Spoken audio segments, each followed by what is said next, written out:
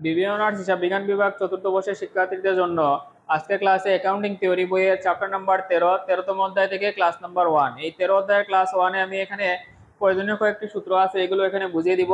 একটি প্রশ্ন লিখে রাখছি, এই অঙ্কটি আমরা সমাধান করব। তাহলে এখানে লেখা আছে CAPM capital asset pricing model এর ইয়ার এর সূত্র হচ্ছে আরএফ প্লাস হচ্ছে আরএম মাইনাস আরএফ ইনটু হচ্ছে বিটা। এই হচ্ছে risk free rate, return on market, risk free rate, আর এটি হচ্ছে বিটা। এটি হচ্ছে সিএপিএম মডেলের ইয়ারের সূত্র। এখন হচ্ছে slope of CML capital market line, এগুলো পূর্ণরূপ জানতে হবে এবং পার্টগুলো সবাইকে রিডিং করে নিতে হবে, যাতে পরীক্ষায় পার্ট এর প্রশ্ন এবং সকল থিওরিগুলোর আনসার করতে পারো এবং বই সম্পর্কে ভালো ধারণা থাকে। তাহলে সিএমএল সূত্র হচ্ছে আর এম মাইনাস আর এফ, আর এখানে হচ্ছে সিগমা, এটি হচ্ছে সিগমা এম, সিগমা মার্কেট এবং সিগমা পোর্টফোলিও, এই অধ্যায়ের দুটি সিগমা থাকবে।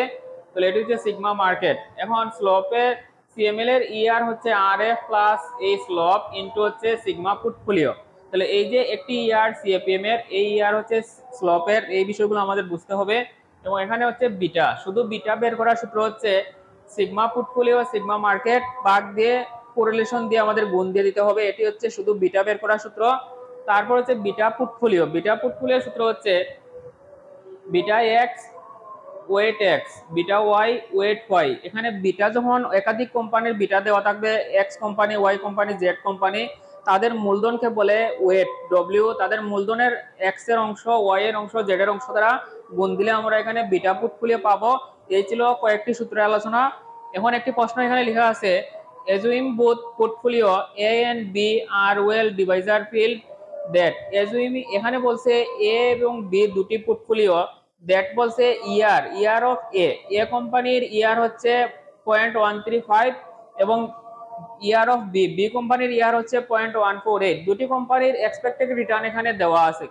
তাহলে দুটি কোম্পানি কি দেওয়া আছে? Expected return if the economy has only R factor, একটি একমাত্র ফ্যাক্টর হচ্ছে বিটা দেওয়া আছে এখানে এ কোম্পানির 1.00 এন্ড বিটা অফ বি কোম্পানির 1.2। তাহলে সম্পূর্ণ প্রশ্নের মধ্যে আমরা দেখতে পাচ্ছি এক্সপেক্টেড রিটার্ন এ কোম্পানির বি কোম্পানির দেওয়া আছে, বিটা এ কোম্পানির বিটা বি কোম্পানির দেওয়া আছে। What must be the risk free rate, এখানে রিস্ক ফ্রি রেটের মান কত? তাহলে আমরা যদি এখানে সূত্রটি দেখতে যাই, ইয়ার সমান সমান হচ্ছে আর এফ প্লাস আর এম মাইনাস আর এফ বিটা। এখানে ইয়ার এর মান দেওয়া আছে এবং বিটার মান দেওয়া আছে, এখানে আর এফ দেওয়া নেই, আর এম ও দেওয়া নেই। তাহলে এই দুটি মান যেহেতু দেওয়া নেই, আমরা এই সূত্র সমাধান করতে পারবো যখন আমার এই চারটি উপাদানের মধ্যে তিনটি উপাদান দেওয়া থাকবে। কিন্তু এখানে দেখা গেল কি দুটি উপাদান দেওয়া আছে, আর এম ও নেই, আর এফ ও নেই। তাহলে এখানে আমাদের সমীকরণের সাহায্য নিতে হবে। তাহলে আমরা এখানে কি করতে পারবো? সমীকরণে লিখতে আমরা লিখবো এখানে অ্যাকর্ডিং টু সিএপিএম।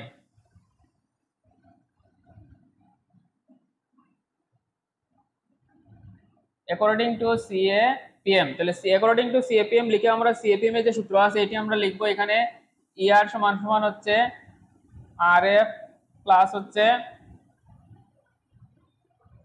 বিটা, এখন হচ্ছে আরএম মাইনাস হচ্ছে আরএফ। এই আমরা সূত্র লিখলাম। সূত্র লেখার পর এখন আমাদের এখানে মান বসাতে হবে। তাহলে আমরা লিখবো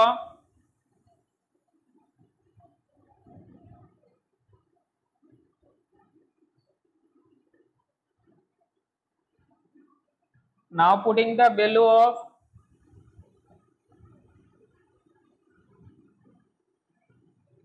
ফর্মুলা। এই যে আমরা আগে আমি এখানে সূত্র দেখে আসছি, তারপর আমরা লিখলাম অ্যাকর্ডিং টু সিএপিএম, সূত্র দেখে এলাম। এই সূত্রের মধ্যে আমরা এখন মান বসাবো। তাহলে এই সূত্রের মধ্যে মান বসাতে গেলে আমাদের এখানে দুটি মান দেওয়া আছে। তাহলে আমরা যদি প্রথমে লিখি 1.48 সমান সমান হচ্ছে আর এফ প্লাস হচ্ছে বিটার মান হচ্ছে 1.2, তারপর হচ্ছে আর এম মাইনাস হচ্ছে আর এফ, তারপর হচ্ছে 1.35 সমান সমান হচ্ছে আর এফ প্লাস হচ্ছে 1.00।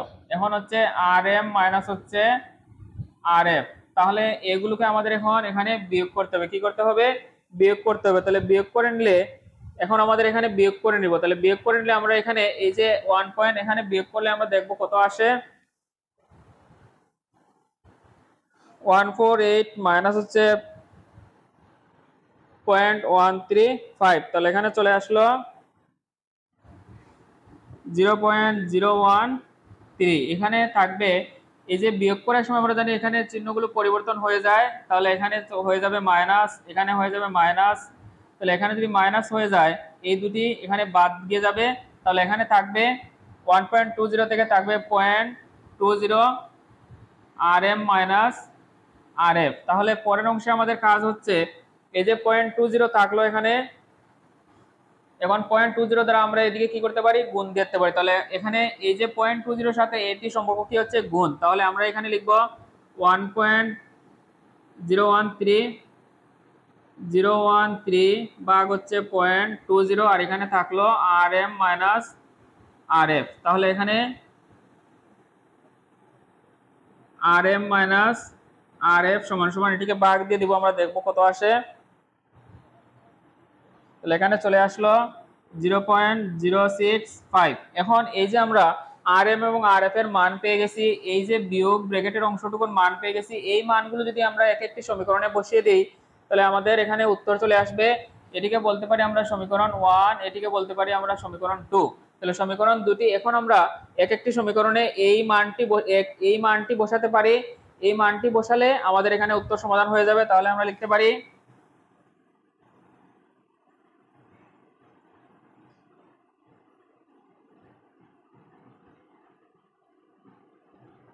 putting the value of Rm minus Rf equation নং 1। তাহলে ইকুয়েশন নং 1 হচ্ছে 0.1148 সমান সমান Rf প্লাস হচ্ছে 1.20, আর এখানে ছিল Rm মাইনাস Rf। তাহলে তারপরে আমরা লিখব 0.148 সমান সমান Rf প্লাস 1.2, আর এখানে আমরা গুণ দিয়ে দিব 0.065। তাহলে Rf প্লাস এখানে হচ্ছে 148। এখন এখানে এই যে 1.20 কে আমাদের এখানে গুণ দিতে হবে, তাহলে গুণ দিয়ে দিব 1.20। তাহলে এখানে চলে আসবে 0.078। এখন আমাদের কি করতে হবে, এই যে 1.04 এখানে 0.148, এখান থেকে এই যে মানটি প্লাস আছে ওইদিকে আমরা বিয়োগ করব। তাহলে এখানে লিখব 0.078 সমান সমান থাকবে এখানে Rf। তাহলে পরের লাইনে আমরা লিখতে পারি অতএব Rf সমান